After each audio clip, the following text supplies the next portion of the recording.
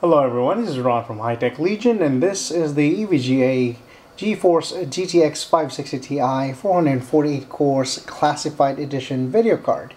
And as with the other EVGA classified edition video card packaging, this is a plain black box with some of the features that are specific to NVIDIA technologies at the top, and you have a preview of what the memory configuration is for this kind of card. Now, of course, you've noticed that even though this is a GTX 560 Ti, the memory configuration is different at 1250 megabytes of GDDR5, which is more similar to the GTX 570 rather than the GTX 560 Ti. Well, we'll go on to that later, but for now, let's flip to the back of the box. We can see a quick preview of what the GeForce GTX 560 Ti 448 cores classified edition video card looks like. As you can see there, it has the EVGA dual shot cooling design. It has dual fans, and it has a high airflow bracket at the rear. And let's just open up the box right now and see what we can find inside.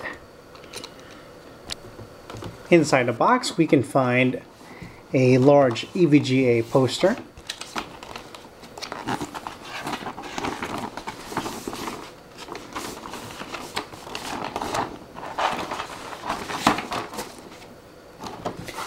there is a yellow attention flyer in here that just basically mentions that the GTX 560 Ti comes in two versions. You have the classified and the for-the-win version.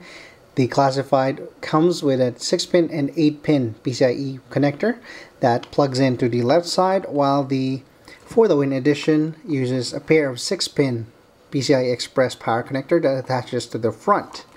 And so pull out the entire packaging.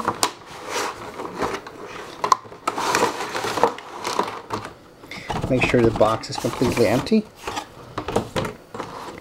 You have the documentation. Of course, you have the graphics card user guide. Just a quick overview of what the EVGA features are available for your product, including warranty and support, and how to install it. And you also have the EVGA driver CD with an EVGA case badge. Just pull it out. Of course, the driver CD also contains the precision software as well as the EVGA OC scanner. Here's the EVGA case badge. And beneath here are the adapters. Various adapters that come in their own anti-static packaging. You have a pair of 4-pin Molex to a 6-pin PCI Express power connector adapter. You have a pair of 6-pin PCI Express power adapter connector to an 8-pin PCIe Express power connector. You have a mini HDMI to a full-size HDMI adapter. And finally, you have a DVI to VGA adapter. As for the card itself, it is inside this anti-static clamshell packaging. Let's open this up and we can take a closer look.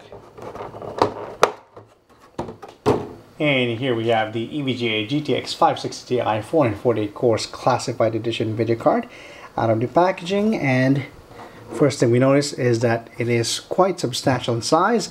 In fact, it measures the same as the GTX 580 at 10.5 inches in length.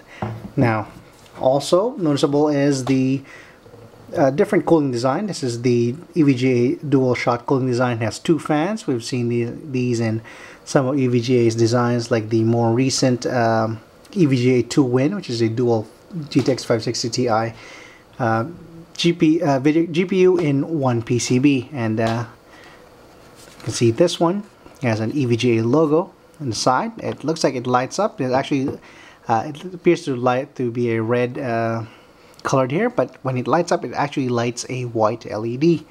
And here you have the power connector instead of the reference design of the GTX 560 Ti and the GTX 560 Ti 448 cores. which uses a pair of 6-pin power connectors. This one has an 8-pin and a 6-pin power connector for extra power. Of course, when you're overclocking, it helps. And the shroud here is completely closed on the front end, while it's open here, so that air can come out on the side and extends to the back, where you have a high airflow bracket installed. And here you also have, just flip this over, you have a pair of dual link Dvi ports. Dual link, of course, providing enough bandwidth for 3D vision. And you have a mini HDMI. You can use the mini HDMI to full-size HDMI converter, right, adapter that is included in the accessory package if you want to use that instead of the DVI. And of course, you can see some of the how the cooling is implemented here. There's no heatsink touching the memory chips, but that is not an issue since the dual shot cooling solution just blows down there anyway, so it helps cool it a bit. But actually, we will. What we should do is open up the heatsink and take a closer look at the cooling solution and how the PCB is laid out underneath. So this is what the EVGA GTX 560 Ti 448 cores classified edition video card looks like with the shroud removed. As you can see, the dual fans are built into the plastic shroud here, and the LED on the side is connected with a 2-pin connector, and both the fans are connected with a 4-pin PWM fan controller. As for the heat sinks, there are 5 pretty thick heat pipes you can see there, and there's 2 sets of fin arrays, one right over the VRM area and one over the main GPU area.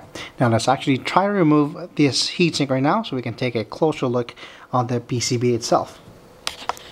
You can clearly see that the 5 heat pipes are directly in touch with the GPU core area, and this is, in fact, if you can read closely, this is a GF110 rather than a GF114 found in the GTX 560 Ti.